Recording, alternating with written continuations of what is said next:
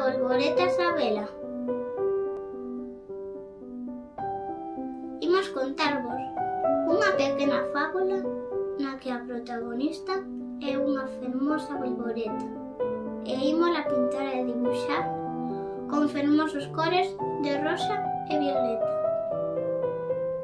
O seu nome é Sabela e a súa máis grande diversión é voar entre flores de diferentes e brillantes cores.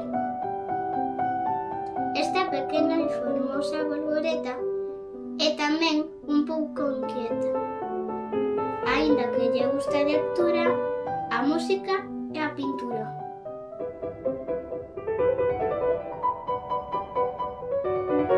Un dos seus mellores amigos é o saltón Antón, verde e xoguetón, disfruta con ela un montón. É un pouco vago, pasa o día no campo tirado. Non lé, nin estuda, nin traballa, só fai o que lle ven en gana. Encántalle xogar coa bolboreta Sabela e contalle contos porque é maior que ela.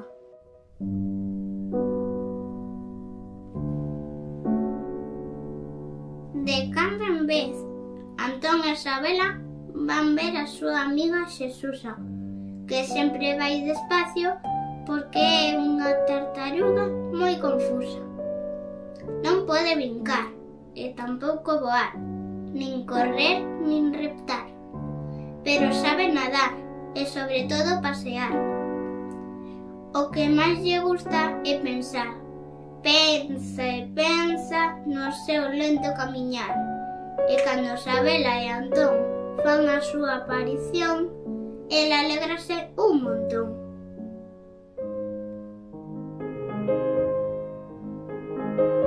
Un día de verán estaban os tres amigos un pouco aburridos. Ia moito calor, Antón vagueaba, Xesusa dubidaba e Sabela soñaba. Imaginaba viaxar a outro país e coñecer bolboretas e animais diferentes, voar sobre ríos, flores e camiños e atopar novos veciños. Entón, deuse conta de que o mundo era moi grande e que podería viaxar a calquer parte, pero tiña un pequeno problema: non sabería falar con calquera.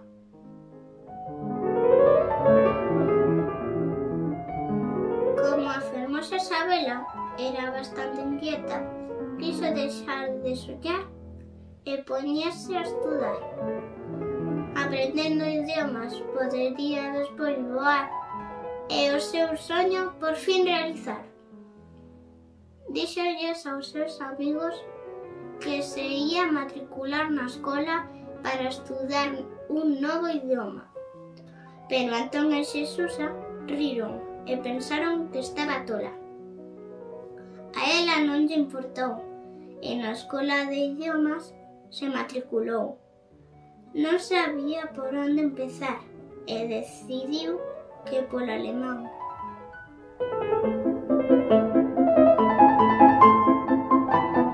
Sabela estaba nerviosa o primeiro día de clase, pero Marisa, a xirafa profesora, ensinoulle a primeira frase. Hola, quero ser a vosa amiga, dixo en alemán a xirafa Marisa. E todos repetiron a frase do día cunha fermosa melodía. Co tempo, moitas frases foi aprendendo, dun xeito lento, pero seguro, xa que o alemán resultáballe un pouco duro. Despois das clases, quedaba cos seus amigos, Xesusa e Antón. Mas un día, os tres levaron un grande sofocón. Estaban a falar no bosque, cando un enorme ruido os asombrou. Un xigante monstruo de 3 cabezas, diante deles, espetou. As 3 cabezas falaban cada unha dun xeito distinto, mas os nosos amigos non entendían nin sequera por instinto.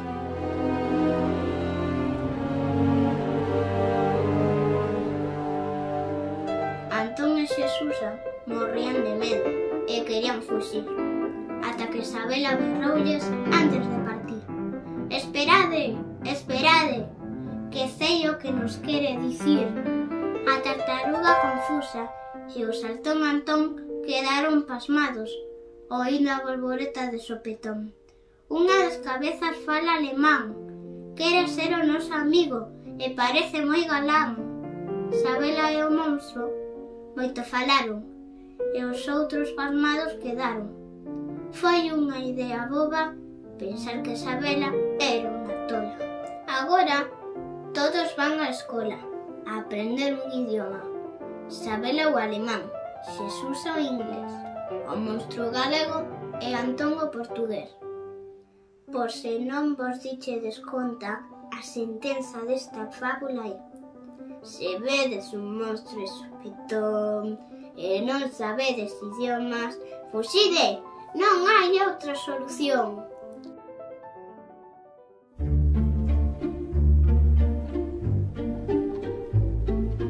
Vois sur ton chemin